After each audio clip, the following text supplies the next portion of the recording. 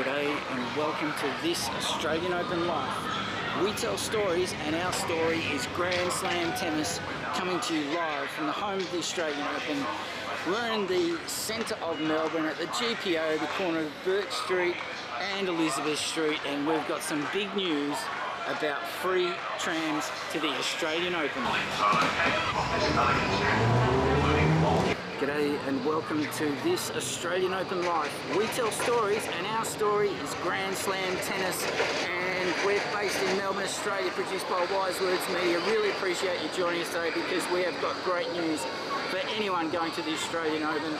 It's extra trams for the Australian Open between Sunday the 14th of January 2024 to Sunday the 28th of January 2024. It's renowned for its traditional and sumptuous ice. Yeah, the announcement by the Victorian State Government, the Department of Transport and Planning and Public Transport Victoria, they're really proud to announce that they're running extra trams between stop D6, Flinders Street West and Melbourne Park until 1 hour after the end of play each night. That is great value, but you can catch Route 70 and 70A trams to Melbourne Park free with your Australian Open ticket. Now, service changes apply to routes 12, 30 and City Circle trams.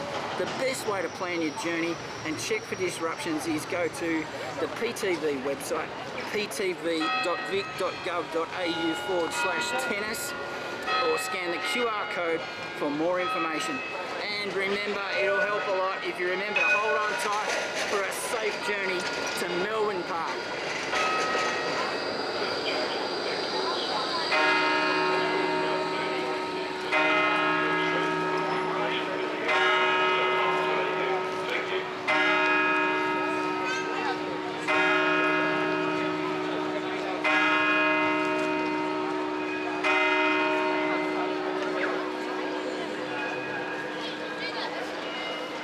A short walk from the next stop is Collins Street.